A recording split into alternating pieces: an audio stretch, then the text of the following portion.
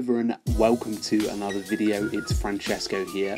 So in this video we're actually going to be focusing on Evernote 8.0, the update, and how Evernote have actually redesigned their iOS application to include a better design, a faster experience and style. So let's kick off with the design.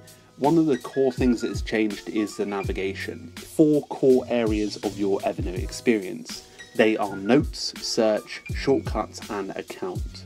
The main section of your Evernote experience is your notes, and this will display all of your notes at once. Now you can actually change the layout of all of these to either a small, medium or large cards, as well as a handful of sort by and note previews.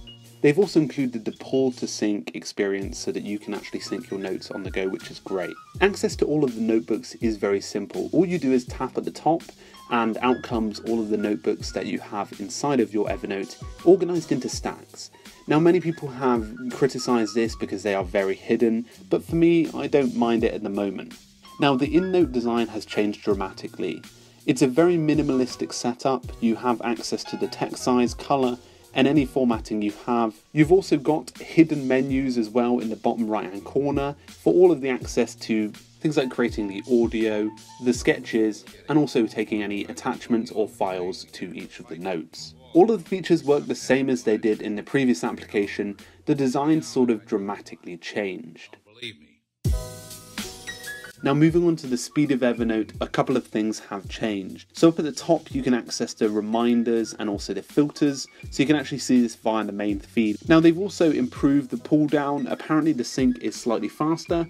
Again, since they changed to the Google Cloud, I've seen a slightly faster syncing, which is pretty impressive. Down at the bottom you've got this magical plus button now. The plus button opens up and you can attach photos, reminders and also notes obviously from there, which is pretty cool. The general access to the formatting as well is very simple and it is a lot smoother, so this actually increases your speed when creating notes. Now if you compare this to Bear's app, I slightly like Bear's app a little more. Although Evernote have included some really beautiful design tweaks, I think Bear's access across all of that bar is much more intuitive. Another thing in terms of speed is you can hold down on your account profile down in the bottom right hand corner and you can switch accounts quickly. This is perfect for any business user of Evernote and personal account user of Evernote.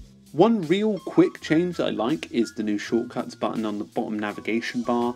This was a really impressive change, and having this actually has increased the speed of accessing all of those notes that I use on a regular basis. Now in terms of style, everything's coordinated around a card design, so you've now got a card layout for most of the notes, and obviously you can adapt that as I mentioned at the start. The font is slightly different as well. If you go, you can see it more prevalent when you're searching through your notes, but they've really made the font more consistent inside the app, which makes the whole experience feel a bit more Evernote-y. As well as adding the timestamp in another colour. The colour abilities inside the note design is pretty impressive as well, and I'm impressed as well with the search style as well. So the entire style in the application has adapted.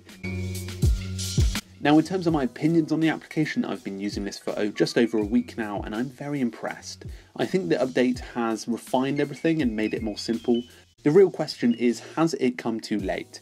Now Evernote have struggled for a while and they have improved their onboarding experience over the last couple of months. Now in terms of mentioning bloated features, I think this really does help that. They've obviously taken a few leaves out of Bear Note's book, made everything quite minimal, quite hidden away a lot of stuff so that you can find it for later, and I like the way that they've done that because this will help new users and existing users to confirm stuff. Anyway guys, I'm really impressed with the new Evernote application. Let me know in the comments what your thoughts are on this new update, and I'm looking forward to hearing them from you.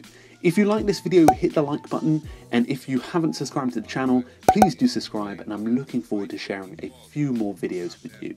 Anyway guys, make sure to have a great week, keep productive, and I'll see you guys very, very soon. Cheers.